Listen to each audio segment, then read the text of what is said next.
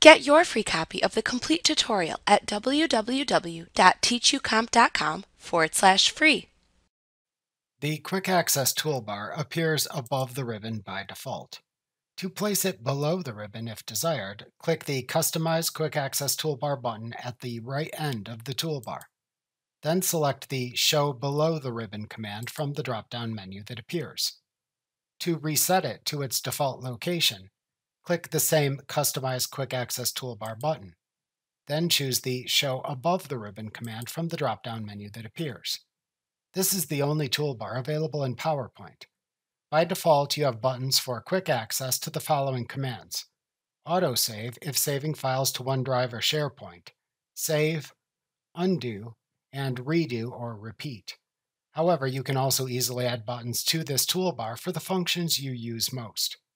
One way to add a button to the Quick Access toolbar is to right-click the command button or function in the ribbon to add. Then choose the Add to Quick Access Toolbar command from the pop-up menu that appears. To remove a button from the Quick Access toolbar, right-click the button to remove in the Quick Access toolbar. Then select the Remove from Quick Access Toolbar command from the pop-up menu. To more thoroughly customize the Quick Access toolbar, click the Customize Quick Access Toolbar button. Then click the More Commands choice to open the PowerPoint Options dialog box. The right side of the dialog box contains two sets of command button listings. The listing at the far right side is the current set of command buttons that appear in the Quick Access toolbar. The order the commands appear in this list from top to bottom is the order they appear from left to right in the Quick Access toolbar. To the left of this list is the listing of commands you can add to the Quick Access toolbar. You can select which functions appear in this list by selecting a command grouping to show from the Choose Commands From drop-down above the list.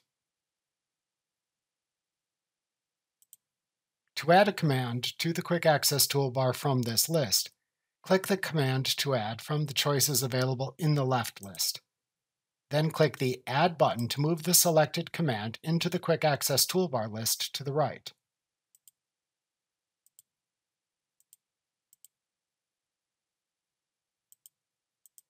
To remove a command from the Quick Access toolbar list at the right, click it to select it first.